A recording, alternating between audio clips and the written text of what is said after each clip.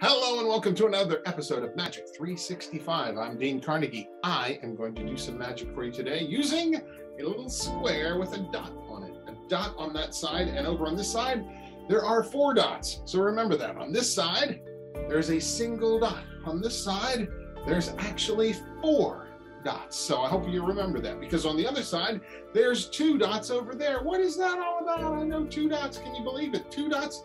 Really is 2 dots over here. But on this side, there's 5 dots over there. What is going on today?